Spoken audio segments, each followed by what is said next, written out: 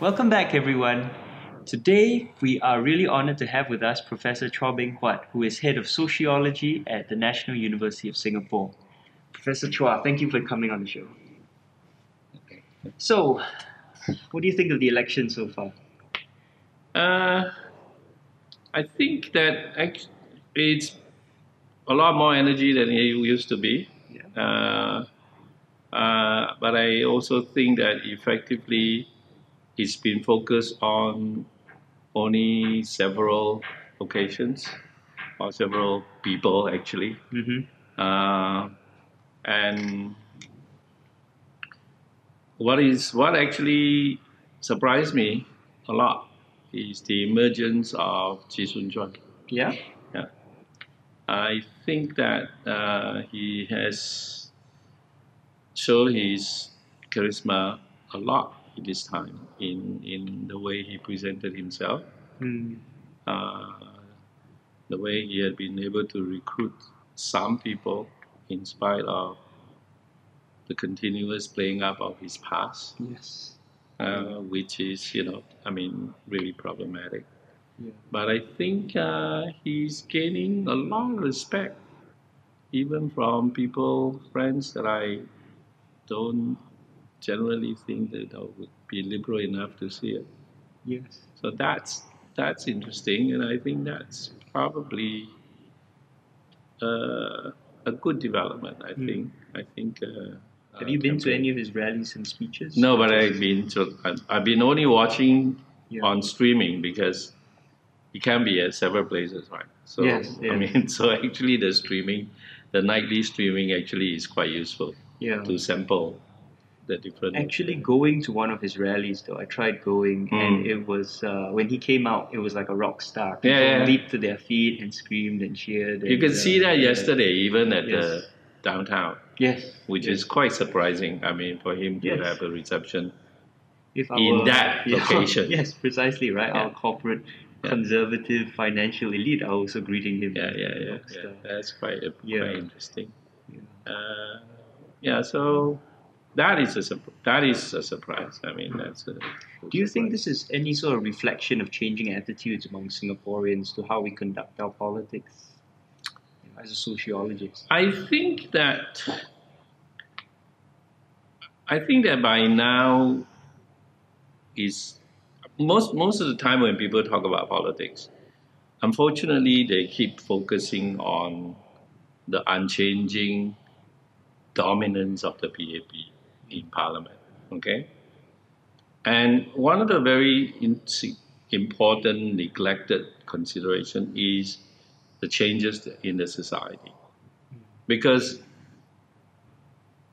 50 years of continuous economic changes, development, right, and 50 years of continuous investment in education must have radically changed the people. Yeah. Okay, I mean, so I think that that particular social change in the people themselves inevitably will begin to demand different ways of being governed.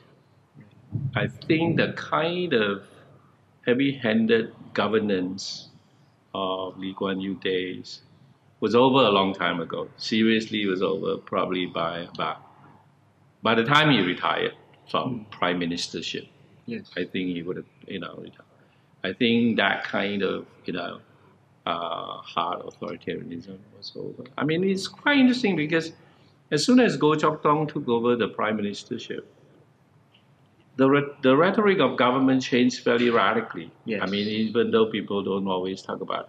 I mean, he actually shifted from governing to talking about how the government to be elected is to be entrusted by the people to govern. Yeah. So he actually shifted the idea of governance to trusteeship. Right. Okay, now that's a very interesting shift because it allows a lot more room to talk about cooperation between people and government. Right. And then recently, again, I mean, the image, right, of government has shifted again to the inclusive society. I think some of these changes are actually not voluntaristic in the sense that the PAP itself came up with it, but really is a response to the changes in the society, to the need to accommodate more and more difference. At the same time, though, in the snap election of 91, Goh Chok Tong, the PAP lost 4 seats, and Goh blamed some of his more open consultative style for leading to that loss, leading to more tightening up. Yeah. So it shows that on the one hand, there is this, they recognize the rhetoric, but at the same time, they don't seem to be willing to actually commit to that change, right? Actually, I'm not convinced of that. I think he was shocked by the outcome, and partly because I think of misplaced expectation, because they've been always gaining all the seats. So every time there's a loss, like the first loss in Anson was a shock, and then losing 4 seats got a shock, and then 2011 is another shock. Yeah. So every time they lose some ground, right, they will be. I remember that very clearly. That very evening, he says, "Wow, I have to go. I may have to rethink my consultative policies and go back to the old ways." And I remember because I wrote a letter to the Straits Times saying that had he not changed his position, had he not become more consultative, had he stuck to the Lee Kuan Yew postures, he would probably have lost a lot more. And I never got any, rebuttal back. Yeah. So, but then also you see the subsequent behavior is actually towards more and more consultation. Rather, so in spite of that outburst, he never went back to becoming this hard authoritarian person. So I think that the current election generates a lot more excitement. Is to be expected, really. And the demand for, or the expressed desire for the presence of an opposition in Parliament is by now practically a non-issue. I mean, no one in Singapore would say we should go back we to a accept situation that there's no opposition. All right? Now there's an interesting problem. I mean, I think it's a genuine problem. In fact, I was just asked this problem by one of the office managers today, whether, what if many of the opposition party members get elected into Parliament? What would happen? I mean, it's like a lot of people are still trying to imagine what it would look like. I mean, it's conceptually easy, even in the last 4 years, right? Because you only have Workers' Party and then the PAP on the other side, right? But what if you actually do end up with the multi-party politics? All right, if Chee Soon Juan get in. So now you have 3 parties in Parliament. Right? So I think Singaporeans are still starting to imagine or starting to think about the consequence of this, and still very uncertain as to how to vote. But it seems to me that this is still, we still will have a PAP majority because, I mean, quite frankly, a lot of the opposition candidates aren't not going to win. It's basically the Workers' Party and STP, if you ask me. And even if they win all their seats, they will still have just around 1/3. They will be able to maybe block constitutional changes. But in a Westminster-style system, you only need a majority 50% plus 1 vote to just have complete control. Right. So really nothing that drastic will change. I think we're still quite a long way off from imagining a multi-party system. Exactly. No, I think this election, right, is not going to threaten the PAP. I mean, it's like this Kobun Wan's line that there's no guarantee is really not real. No. There is no question that comes after day we will have a PAP government. Yes.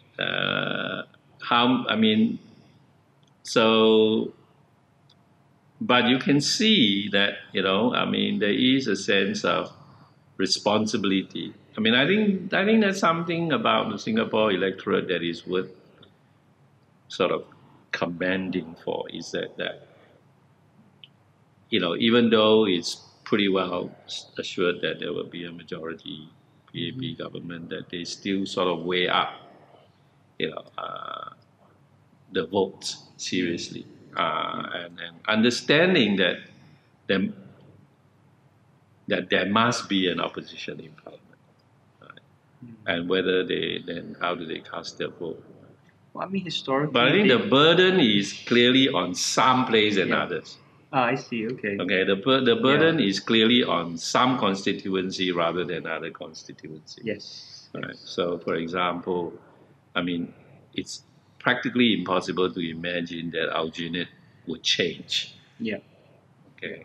That's the single seats, Punggol and something we might not be so sure, but the Aljunied GRC we're pretty sure will not change, in spite of all the hoo-has about